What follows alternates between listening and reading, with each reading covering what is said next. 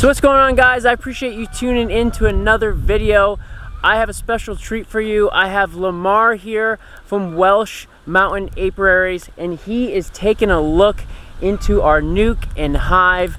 We've had a little setback, so he is gonna dive in and see what actually is going on. We've been texting and talking on the phone, and he just wanted to get his hands on and see, you know, what's going on. What are these bees up to? First glance, what do you think? There is It's really nothing. I don't see any virgin queens, but there's a capped queen cell here yet. So right here's a capped queen cell. It looks to me like it's going to be hatching here any day, right there. Okay. And so I'm just gonna, I would say, get an eye, come in here again in another, probably next week, and see if that queen cell hatched. The only thing I'm concerned about is it's not open. I'm just gonna very carefully check this thing to see if it's actually good. No, it's not. It got cold. So that one's empty. Okay. So now the other thing is there another queen? Is she out on an orientation flight? Is she out on a mating flight? We don't know that. See if I can find any virgin queen in here. Now, can you describe what a virgin queen would look like? If I don't see it here, I'm gonna go in there and see if I can find one. If I can't, I'll try to explain. Usually they're a little smaller. They look right like a queen. They're a little bit smaller, and they're always running. They're fidgety. They're just running around in among the bees, and because they're scared, they're usually fighting it out with the other virgin queens that are in here. And so if they're fighting for their life, basically, is what it amounts to. And it just hatched. Now the only downside would have been all them thunderstorms we had here last week. There's a bunch of ants too. Yeah, I see that. All them thunderstorms we had. Is that because it's probably close up against it? Well, if she's flying, yeah, it is. They're in between. All right.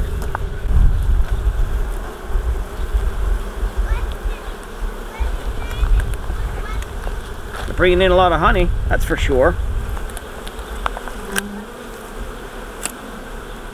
There's no brood there. I think it's absolutely amazing. You know, these bees, they seem to not even touch you, and I hop in there and they're so attracted to me. They start stinging. Yeah, there definitely was a virgin queen in here. There was a virgin queen. There was, because there's right here you see the remnant of the cells. Let me see, where is that now? Right there. And that is a cell that got chewed off by a queen. All right.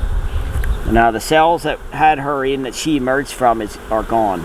They're chewed back by the bees themselves. But she chewed this one open and destroyed the queen that was in here. Where is that? Right there. That's gone. Okay. So when a virgin queen hatches, how long usually is their mating flight? Once she hatches, you have about 2 weeks. So I like to see her laying eggs. So it's out of the hive for 2 weeks, or? No, she's in here. She would be in here, but it goes about 2 weeks from the time that she hatches until she's mated and she's laying. And you said Monday you seen them. There's another. This was another. These are just queen cells that they made. And I often get a little concerned when I see them making queen cells after there was a hatched queen. That's one of the first signs that the queen that was in here, the virgin queen, was killed. That's usually my take on it. When I start seeing them making queen cells, I get concerned.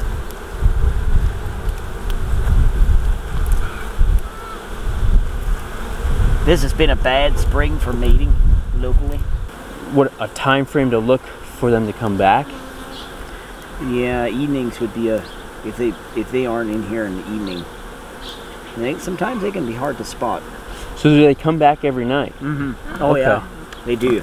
They come back every night, and they'd be in here. So if you get in here early in the morning or late in the afternoon, they should be here. Okay. Now, does it have a big butt like? No, that's the difference. She has no hair on her back, on her thorax.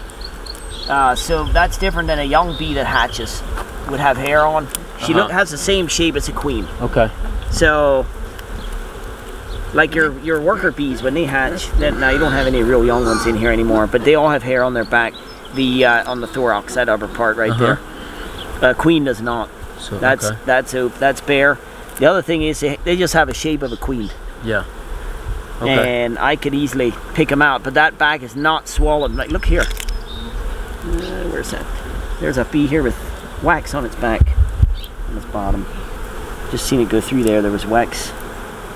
It's a bee that's making wax right now. See, the wax glands are on the bottom of the bee's abdomen. All right. That's the wax glands right there on the bottom.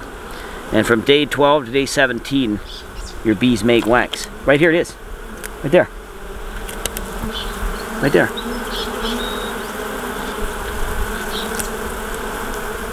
if I can catch you. There's wax. That's amazing. That bee is making wax right now. That's cool. And other bees will take that wax and they'll chew it and they'll work it into the octagon shape of the cell.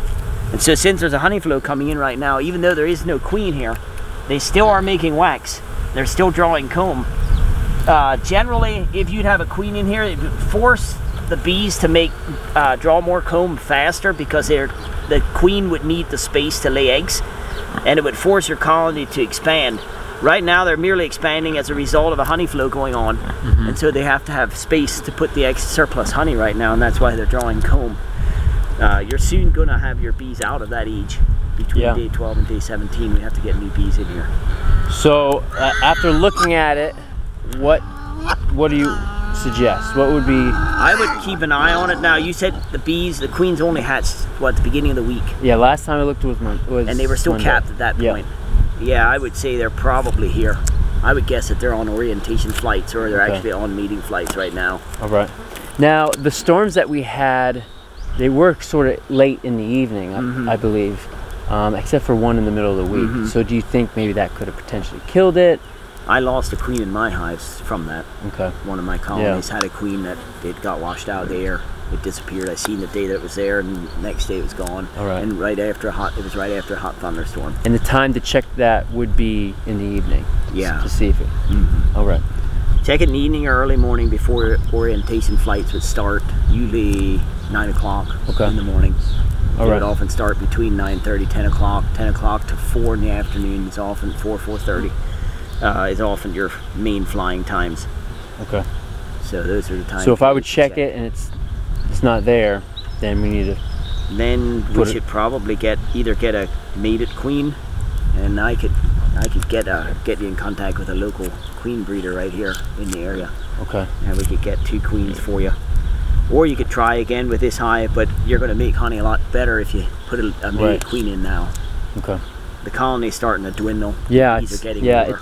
Every time I check it, it seems there's less bees. and less. Yeah. So it would probably be wise to the next thing would actually be get a queen. The thing you want to make sure of is you don't jump the gun and put a queen in there, and there is actually a mated queen, a young queen in here, and she mates and she comes back, and they kill your queen, and then you wasted a queen. As long as there's a virgin queen in here, they will not accept your queen that you put in. Okay. You could get a queen cell, and you simply pull 2 frames or 3 frames of brood, however strong you want your colony to be when you start it. 2 frames is generally what I do. I'll even do 1 sometimes if there's a good honey flow going on. I put a queen cell in that's ready to hatch within 12 hours from the time I get it in hand. Okay. Put it into the hive right between the frames, right like I would do a queen cell, or a queen cage, and she'll hatch, and within 10 to 14 days she's laying. A queen will be laying within 3 to 5 days. Now, is that an easier way to introduce a queen cell, rather than in a cage? Not necessarily. It's just a lot cheaper. Okay. So a queen is $25 to $35. Gotcha. A queen cell is between $4 to $5.50. All right. Big difference in price. That is. So in our case, we're making hundreds of hot nukes. It's not really an option for me to buy queens. I just simply buy queen cells. All right. Or I make them. Sounds good. Yeah. Yeah. Well, I had 11 in here. Man. Exactly. Yeah. Surely one is going to come out of it. You would think. I'm almost certain there's a queen something's going to happen out of this. I'll have to keep my eye on it. I'll come back at nighttime. If anything, I would probably risk putting a queen. If you want it to risk it, I would probably put a queen in the weaker colony and let this one go for now. Okay. And keep an eye on it for another, say, 7 days.